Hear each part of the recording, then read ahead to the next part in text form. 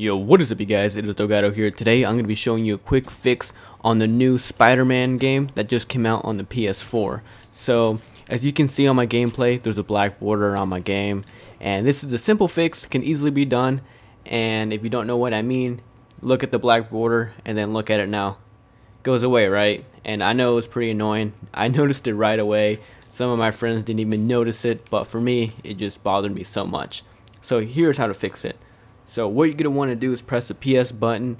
You want to go up and go all the way to your settings. And from here, you're going to want to go all the way down until you get to sound and screen. And then go to display area settings.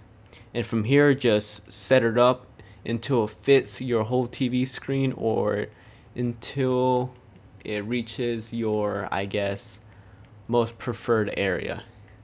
I'm trying to sound like an expert here, but after you do that, just press X like I did, go back, and then go back into the game, and it should be fixed.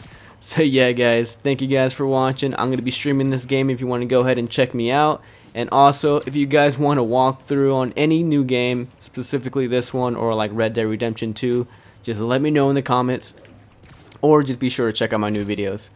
Again, thank you guys for watching. Hopefully this helped you guys out, and I'm out. Peace.